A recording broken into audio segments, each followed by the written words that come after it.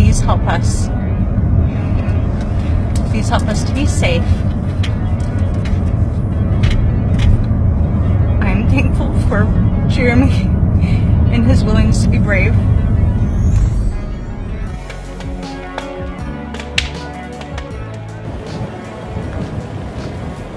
As of today, an additional 13 human remains have been recovered, which brings the total number to 42.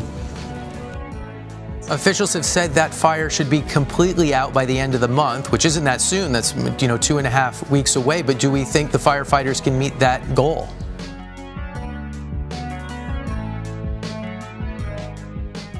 There were people literally burning in their cars, running down the street, abandoning their vehicles, dying on the road.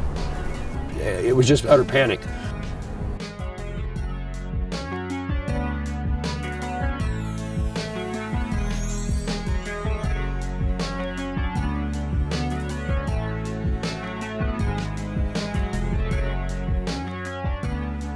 In some cases, the remains that we are recovering are nothing but ash and bone. State DNA experts are helping identify victims with chaplains and hearses nearby. At least 7 people died in their cars as they tried to evacuate. How close did the fire get? It was everywhere.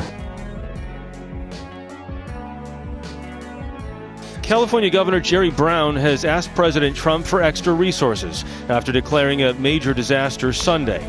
The governor spoke a day after the president tweeted a message appearing to blame the California government for recent wildfires. The union that represents the majority of firefighters in the state pushed back, labeling the comments insulting and reckless.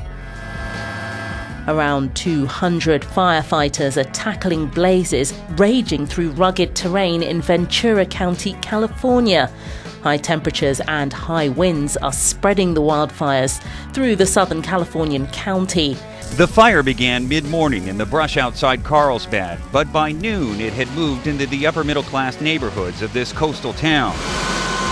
The only thing in its way were firefighters moving from house to house. Mandatory evacuations are in place with 25 fires burning across the state. The Rocky wildfire more than doubled in size over the weekend. It started 5 days ago and has scorched nearly 85 square miles of land northwest of Sacramento.